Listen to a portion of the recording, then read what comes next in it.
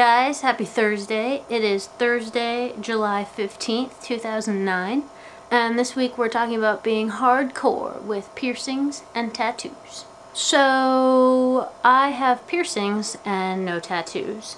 The reason for this is because piercings are temporary. I mean, you can take them out if you get tired of them and you'll just end up with a little scar or whatever. And I guess I'm afraid of permanence. Deep, perhaps.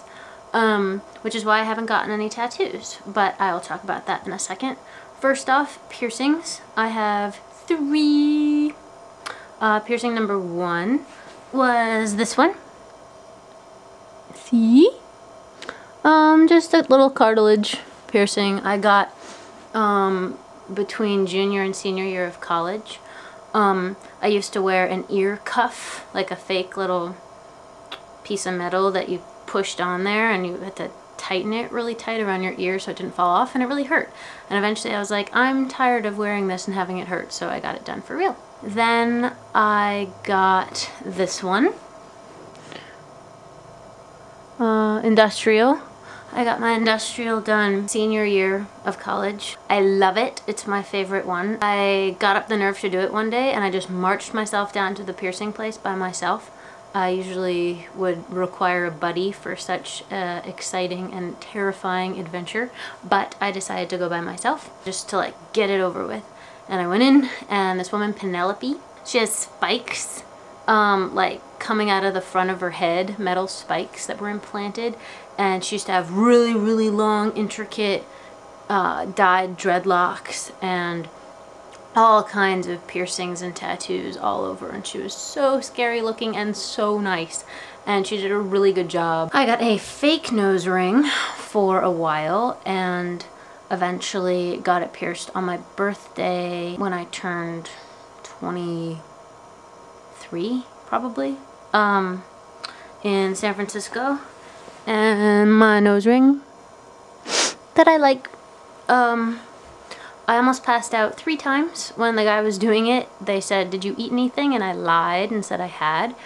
And then I was so scared before he did it that I almost passed out. And then when he did it, he went like through the skin first, but stopped before the cartilage. And I was like, oh, that wasn't so bad. And then he went through the cartilage, and it hurt so fucking badly. And then it wasn't even done, because then he had to like fiddle with it and get the jewelry in and tighten it, and whew. So by the end of it, he had me lying down on the table, and my friend who was with me was an EMT, and she was taking my vital signs bad. Anyway, so it took me a while to get used to my nose ring, but I like it. I like it. I'm not completely sure that it works with me, because a lot of people don't even notice that I have it, and honestly I'm not hardcore, if you haven't noticed. So maybe it's silly that I have a nose ring, but whatever. I'm used to it. I really like it. I think it would be cool to have a septum piercing. I think that those seem kind of more gender neutral. I think I've talked about this before, but and just have it like stick down a tiny bit, like be on the inside, not like this, but like this, and just have 2 little bits of metal like sticking out there. I think that that looks pretty cool. Or I wanted to get my lip pierced for a while, but I don't want to mess up my teeth, and my parents would really prefer that I don't cause further dental issues. I had braces, I had headgear, I get cavities all the time, I've chipped my teeth, like really shouldn't really mess with the teeth. But I think lip piercings are cool, either one right in the middle or like one off to the side, in which case I would get rid of this because I feel like the symmetry would be kind of fucked up.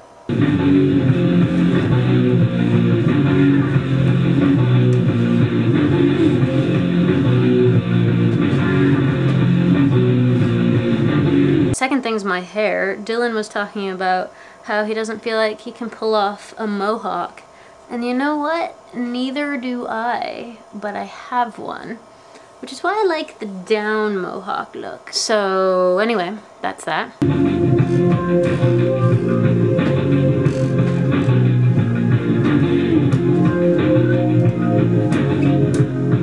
And third thing is is tattoos. So I thought about getting a tattoo on my arm when I first started working at the video store. And I really like the kind that's like a band that like goes around here. Melissa Farrick has one and I'm obsessed with her. And a lot of people have them, so they're kind of trendy. And the word trendy and the word tattoo shouldn't really go in the same sentence, but I like it. So I played around with the idea of having a film strip around my arm, which I thought was a pretty cool idea, and I would Sharpie it every single day. And then finally my boss was like, you know, that's not really good for you. Why don't you get it hennaed? And I said, you're brilliant. So I went up to Telegraph and I got it hennaed.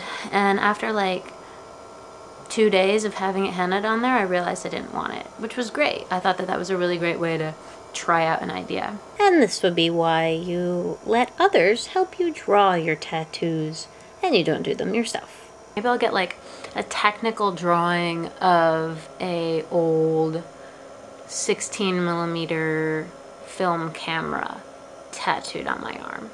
That could be pretty cool. I wouldn't know how to sketch that in Sharpie, so we won't do that. I also really like word tattoos. I used to really like the word perspective a lot. I think that it's lost some of its importance to me. It used to be this word that I would always come back to when I was getting stressed out or overwhelmed or whatever. And if you just like take a step back and breathe, regain your perspective on the situation, you realize that you're okay. So I liked that for a while, but I don't think I would get it. But I was thinking about getting it written around my wrist, and then you would like see it from different perspectives. And then I was like, wait, that's annoying. I do really like the word idea. I really like those tattoos. If I come across someday like a quote or a lyric or whatever, a poem that really speaks to me, I feel like that could be a definite possibility. But I just really haven't found anything that speaks to me that deeply yet. Also, I've had an idea for a while that it would be really smart of me to do another tattoo on my hand right here. I always write, what is that? I really hope that's not a flea. This thing. Like, what is that? So I write a bunch of shit on this part of my hand all the time. See, there's some left over. To remind myself of things because I have bad memory. And I've had an idea for a tattoo for a while that would say to do and check boxes and lines to write in what it is I need to do. And my most amazing friend Catherine made me this for my birthday. See, look, it says Sam, and then on the inside there's stamps, and this one says to do, and this one's a checkbox, and an arrow, and a star, and a pad of ink. Isn't she the coolest ever?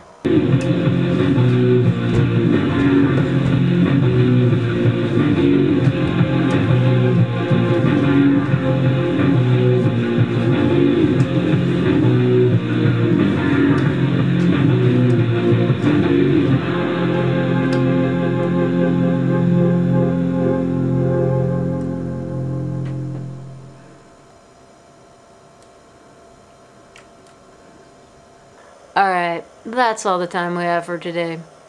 Hope you guys are chilling like villains. Or something. And I'll talk to you next week.